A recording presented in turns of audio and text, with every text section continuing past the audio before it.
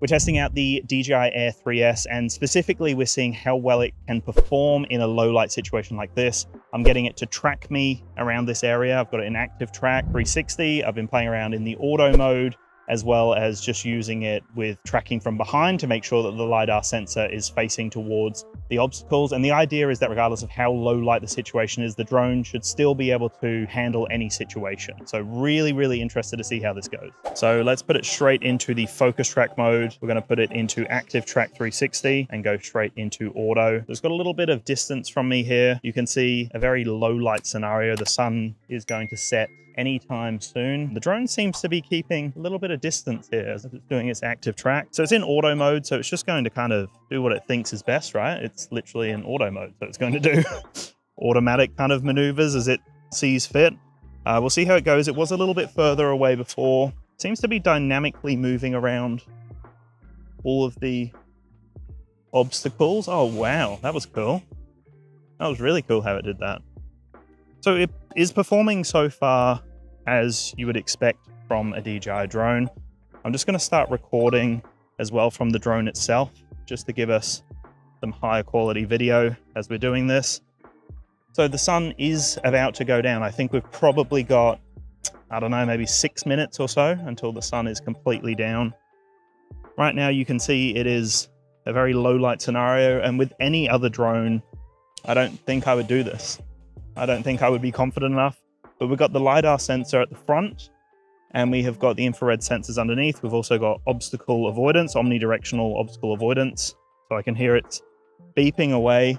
It's picking up on all of the trees that are in the area, and it seems to fly a little bit differently. So it seems to fly more on a side kind of angle as I'm going between these trees.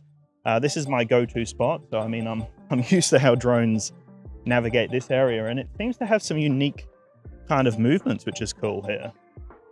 It's doing a really good job. As every minute goes by, the light is going away more and more and more. Seems to be doing a good job of doing what it can with the light though. I'm using the 1-inch sensor, so I'm just using that 1 times. I'm not going into the 3 times. So it's using the 1-inch sensor, which means it has a better aperture in a low light situation, plus it is a 1-inch sensor, so a larger sensor, allowing more light in. So for me, that makes the most sense to use that one for the video. And then obviously all the other stuff, the omnidirectional obstacle avoidance, the LiDAR sensor, all of that's doing its thing as I'm walking. Oh, it's such a quiet drone as well. Like such a quiet drone, I love it. Yeah, this is very cool. Very impressive here. All right, let's go a little bit further up here. It isn't completely dark just yet, but you can see extremely low light. Very, very low light scenario. I'm just going to dart between these trees. See what it does as we go between some tighter trees here. Oh, it's very confident the way it darts. Loving this. This is phenomenal here. And we're at that golden hour. You can see even on the trees, we're getting to that golden hour. The sunset is in the distance behind us. And the thing that's really cool about this type of technology is a lot of people use their drones for sunsets. So in this kind of situation where I'm wanting it to track me, it's perfect because the light's going down, but I can still be confident knowing that the drone is going to continue. Oh, wow, that was very interesting how it did that. Yeah, the drone is continuing to follow me regardless of the lighting condition here. And this LiDAR sensor still operates even if you put it into return to home. So again, in the scenario where you've got a sunset and it's really low light, the drone is going to return back to you, and it's basically going to use that sensor to ensure that it doesn't hit any trees or buildings as it's returning back to you. So it's basically a safety measure, but it also just adds more functionality for this type of scenario. Like you can see as the minutes go by and as the sun disappears more and more and more, the drone is getting less visibility, but that LiDAR sensor does not seem to have any issues. I'm going to walk towards it here, see what it tries to do. Oh, it's very confident. Kind of scary how confident it is. And so what I can see, oh wow, look at it go. From what I can see is basically the whole way, oh my goodness, what is it doing? Very, very interesting. So yeah, sorry, I'm trying to focus on the drone as well as talking.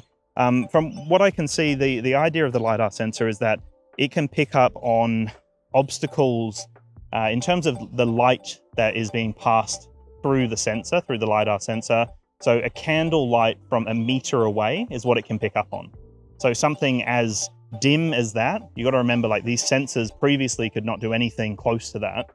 And so a LiDAR sensor on the Air 3S can pick up candle light a meter away, which is extremely impressive. That just means that you can have that extra confidence to know that it's going to do the job, right? Regardless of the lighting condition. I'm just now going to take it off auto. Yeah, we'll get it to follow from behind purely because then the sensor is facing forward. And we'll just start to walk a little bit denser into these trees here. Again, the light is going as the time goes. And again, I would not be testing this with any other drone because the obstacle avoidance sensors, you know, if that's all you've got, you don't have the LiDAR sensor, they might struggle a little bit. But in this kind of scenario here, we can be pretty confident that the drone's going to do exactly what we need it to do. It has not skipped a beat. It's done some very confident maneuvers, which is always worrying to watch. You just have to trust it, I guess, but look how impressive this is. If you are interested in the DJI Air 3S or any other drone for that matter, and you're based in Australia, make sure to check those links down below. You can use the code DANSTube over on DJI Australia's website, which is d1store.com.au. And for my international viewers, I'll have some other links down there, so make sure to check all of those out. So you can see that as the sun is disappearing more and more, the drone is still very competent in this type of environment. It's picking up on all the trees around it, and it's really just not skipping a beat at all. Doing a phenomenal job. I can see the sun is almost gone in the distance. You can see we really don't have too much light here, and it's still not struggling at all with all of these obstacles in the way. It's continuing to follow me, continuing to dart around, and it is a confident drone, very confident drone as it's doing all of these maneuvers. So for the final part of the test here, I'm using the 70mm camera system, which is that zoom lens, and we're just going to see how it goes when it's using that different perspective. The camera looks great still, considering it's obviously not letting in as much light. It has a different aperture, and it's also not a 1-inch sensor. It's a 1/1.3-inch sensor. So considering that, it's still doing a great job of capturing some nice clean footage here. But again, the LiDAR sensor is still going to be working in this situation. I'm noticing that the drone's actually staying a little bit further back, which makes sense because it's using a 70mm zoom lens basically. That's interesting to see that it's keeping some distance there. Oh, it's just so confident between the trees. It's crazy to watch. All right, let's go between these trees. And this also gives such a cool, like, compressed look to the video as well, because it's zoomed right in.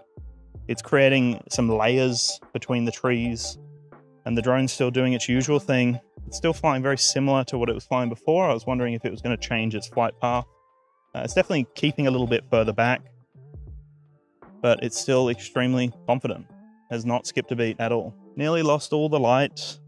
This LiDAR sensor is very impressive, and huge peace of mind for people who are flying later into the day and they want to get those sunsets, especially if you want to track something, right? You might be tracking a boat or a car or a person.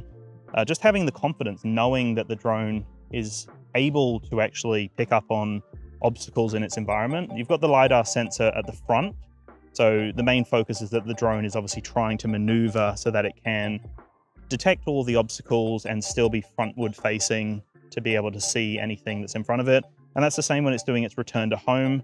That LiDAR sensor is still going to be doing its thing, making sure that it's picking up on anything in its environment as it's flying back to you.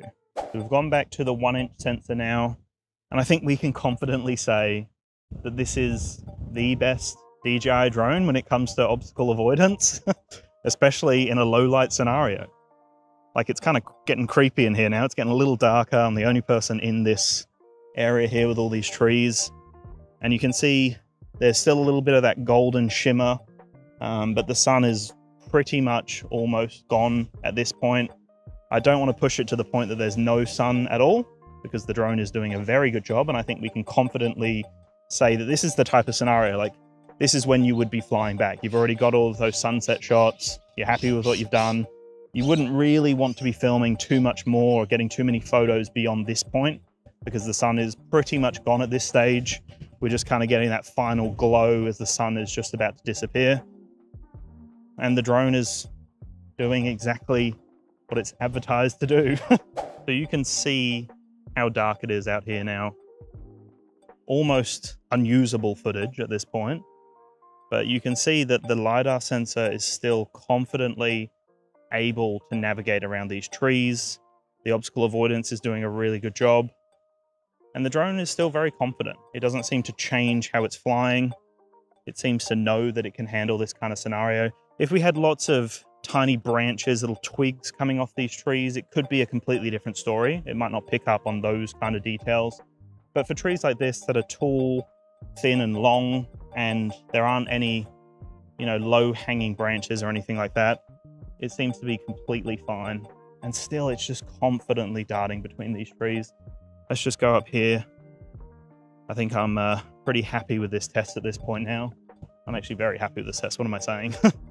I was nervous to come out here and see how it perform in a low light situation, but yeah, you can see. It's saying strong environmental interference. So it is giving us a little bit of a warning here.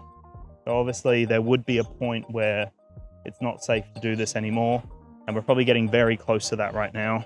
Final little part over here. We'll walk through here. You can see it's very dark at this point. And at any point it could pick up on a tree. I look very similar to a tree. You could think that it's trying to track me, but no, it still knows that I'm the person and these are the trees. Yeah, let me know your thoughts. I'd love your thoughts on how you think this performed in this low light situation. I would definitely not test this with any other drone. It is very confident, and the obstacle avoidance sensors are still doing an amazing job, considering that, you know, there's again not too much light here. The Air 3S is an extremely impressive drone. Look at this. How cool is this? Anyway, thank you so much for watching, guys. Appreciate all of your support, and I'll chat to you in the next one. Peace.